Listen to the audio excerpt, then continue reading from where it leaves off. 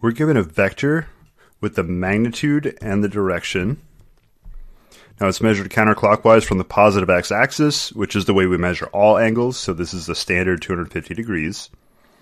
Let's go ahead and graph this really quick. 250 degrees counterclockwise.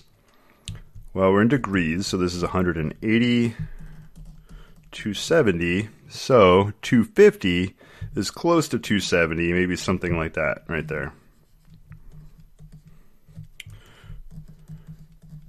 250 degrees.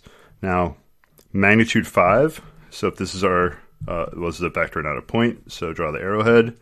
So the length of this arrow will be 5.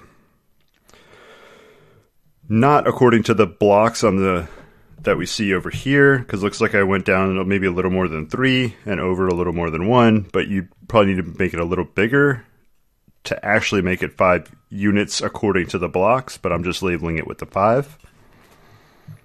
So we have to write this in component form, so I need the x and the y component. So remember our cis notation.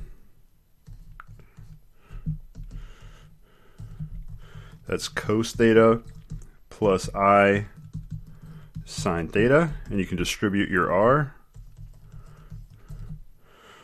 Oops, I am thinking about complex numbers, which function almost identically.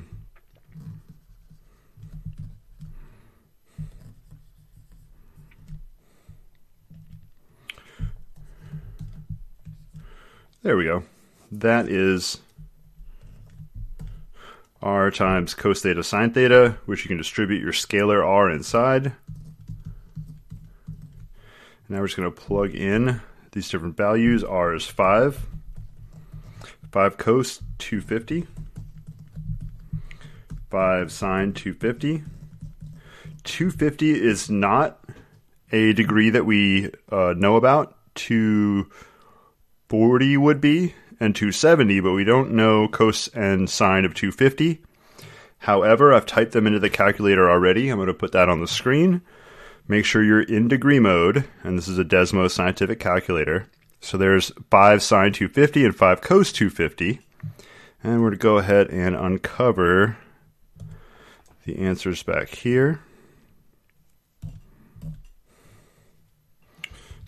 And we see the same numbers right there. Accurate to at least 1 decimal place.